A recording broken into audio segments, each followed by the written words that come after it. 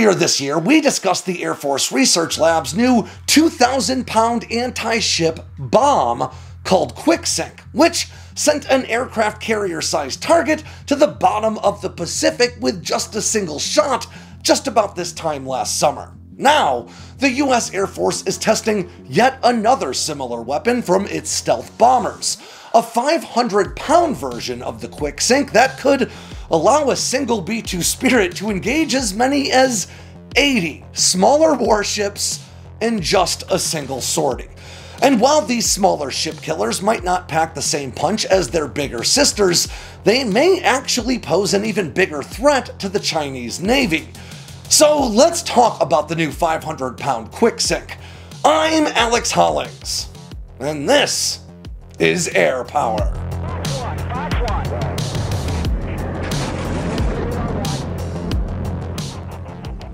Before we dive in, here's a quick word from our sponsor, T-Mobile. Those who serve save with T-Mobile. Get 4 lines of unlimited for $25 per month. And you get it all on America's largest and fastest 5G network. Visit our website to see how military families save with T-Mobile. Earlier this week, the Air Force announced the first successful demonstration of its new 500-pound class Quicksink munition, based directly on the GBU-38 500-pound JDAM. Now, if you're not familiar with JDAMs, or Joint Direct Attack Munitions, in very simple terms, they're bolt-on guidance and fin kits that turn cheap old dumb bombs into modern precision-guided ordnance.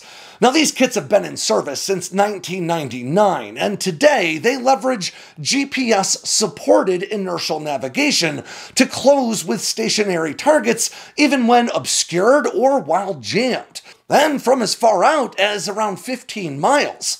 And more recently, the US began adding deployable wing kits to these bombs, extending that reach out to 45 miles without any form of propulsion on the weapon.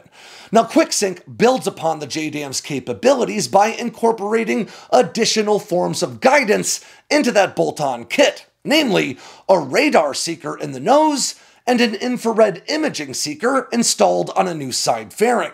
As a result, while JDAMs are limited to hitting stationary targets at set coordinates, Quicksink uses the JDAM guidance kits only to get into the general vicinity of a known target ship before transitioning over to its radar and infrared sensors to first identify the target vessel, calculate its course and rate of travel, and then plot its terminal guidance to a specific point alongside the hull of the ship just below the waterline. And as we can see in this test footage, the 2,000-pound Quicksink packs enough power to crack a full-sized cargo ship straight up in half upon impact. Now, a single B-2 Spirit can carry up to 16 of these massive weapons, but not every ship needs that much firepower, and that is where the 500-pound Quicksink comes in. These weapons carry nearly as much explosives as the Mark 48 heavy torpedo used by American attack submarines, but delivered by the dozen from a stealth bomber or really just about any other tactical or strategic aircraft in the US arsenal.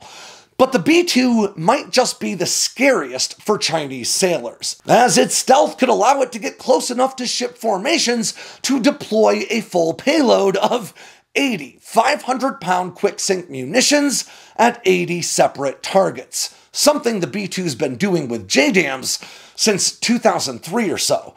Now, you could also deliver these weapons from F-35s, F-22s, or, again, just about any of America's non-stealth aircraft.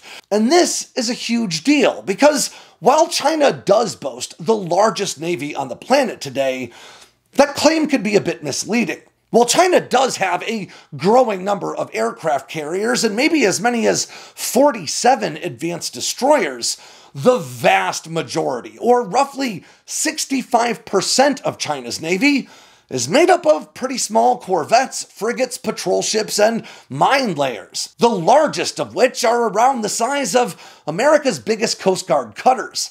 For ships like these, a single 500-pound explosive detonating alongside their hull below the waterline would be more than enough to send them down to Davy Jones' locker. Now, in the past, the Air Force Research Lab has said that their Quicksink seeker kits cost around $200,000 a piece, but they also claim that that unit price will drop to around $50,000 a piece once full-rate production begins.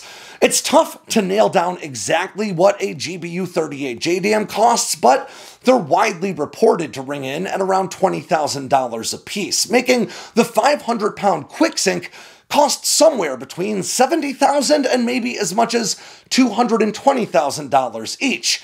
Now that's not cheap, but compared to anti-ship missiles like the Harpoon or the AGM-158C LRASM, that's actually a huge bargain, because those anti-ship missiles ring in the millions of dollars apiece. But maybe best of all, the US already has literally tens of thousands of these JDAMs that can be converted into Quicksink munitions in its inventory.